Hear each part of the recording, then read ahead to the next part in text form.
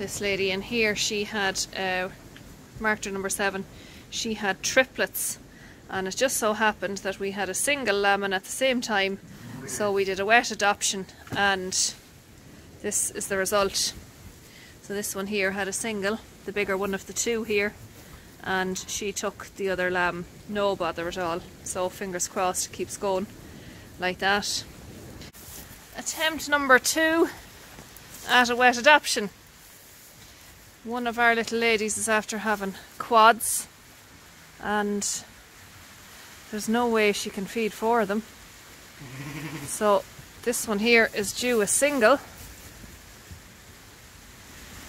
So we're going to have a look to see how far she's gone.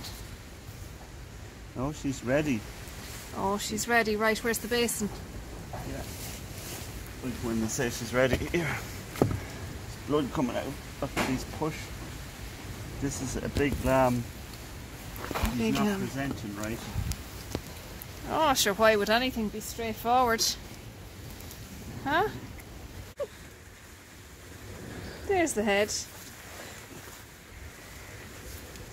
No. Not much gunk out of her. Oh, here it comes.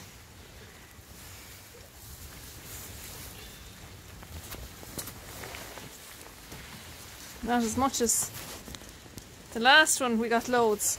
So we're just washing this lamb in salty water. We're going to try a wet adoption. The lamb is quite,